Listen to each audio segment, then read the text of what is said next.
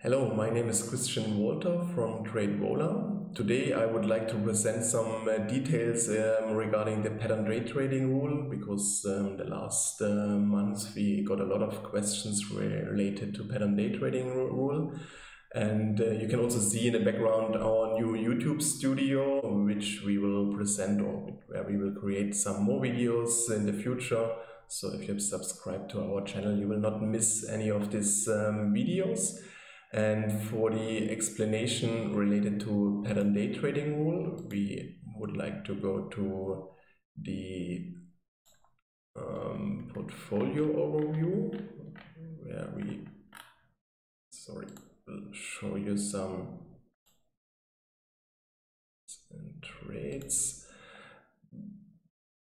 Yeah, what is a day trade? A day trade at the end is a trade where you enter the market and close the position on the same day. So pattern day trading rule means that you can't do more than 3 day trades in 1 week. Means if I start on a Monday and I open a position, or let's say 2 positions, and close them on the same day, I only have 1 day trade left. And if I do the same on a Thursday, I open a position and close the position on the same day, means I have to wait till the next Monday, and then there are additional 2 day trades available again. And even if you open a position which you not want to close on the same day, most of your brokers will not allow you to do so, because you never know if you open a position and the whole market will collapse on the same day, you have to close the position on the same day. So you always have to you must have the opportunity to close the trade on the same day. So just make sure, even you're not a day trader, that you always have a 1 day trade available to open at least also long-term positions. And then you will not cause any issues for opening positions, even you don't want to close them on the same day. And day trades are considered for any stock. It doesn't matter where you live, it doesn't matter which stock exchange you're trading in.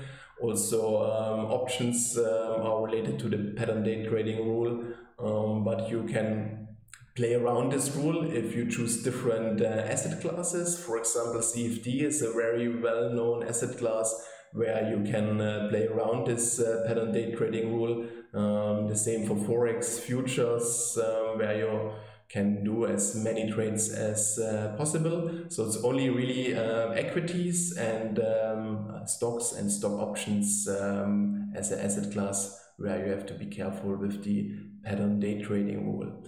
And another thing to play around the pattern day trading rule is cash account. I mean, there are 2 types, cash and margin accounts. And if you want to see more information between cash versus margin accounts, just check under the eye our video related to cash and margin. And if you are an interactive broker client or TradeStation Global customer, you can see this easily on a client portal where we are at the moment, and just go to settings and account settings, and there on your right hand side you will see your account type, and the margin account is always related to the pattern day trading rule. Cash account, you can do as many day trades as you want. Just make sure that you know what is with your cash settlement, but exactly this will be shown in the video which I mentioned earlier.